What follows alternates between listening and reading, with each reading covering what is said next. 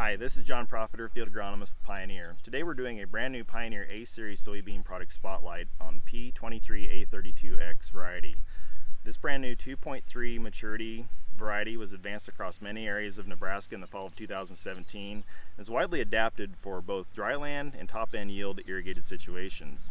A few key agronomic features of this variety include a nice wide canopy, a moderate plant height, and good late season standability for harvesting.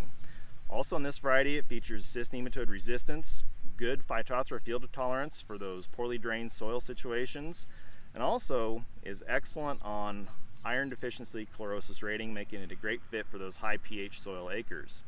As we look at this variety, it also features the Roundup Ready 2 Xtend technology, giving you great ability for weed management options both pre-plant and post-emergence. From a yield performance standpoint, if we look at this variety across Pioneer impact trials in the fall of 2017, this variety featured a 1.3 bushel per acre yield advantage over leading competitive early Group 2 to mid Group 2 Roundup Ready 2 Xtend varieties in Nebraska. If you're interested in looking at the P23A32X variety this summer, please contact your local Pioneer sales representative and ask them to look at P23A32X in their growing point agronomy trials, and also look for A-Series yield performance data this fall. That concludes this Pioneer Growing Point Agronomy video podcast.